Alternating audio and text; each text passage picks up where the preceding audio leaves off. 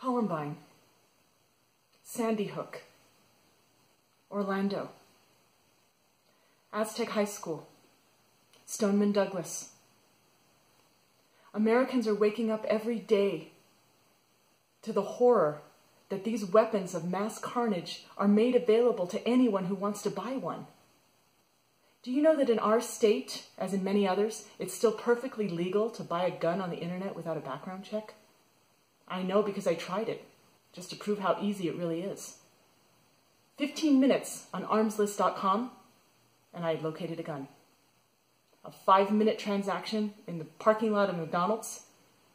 My name wasn't asked, no information was exchanged, just cash for a gun. And these same sites will offer me an AR-15 for sale without a background check if I wanted to buy one. It's the NRA and the politicians that they buy that are the real obstacle to safety in our schools and our communities. I know because I carried a background check bill myself last year. But the NRA killed it before it even had a chance to reach a vote on the House floor. This will only change when these same politicians wake up and realize we are not with them, or we vote them out. So register to vote and vote. Run for office.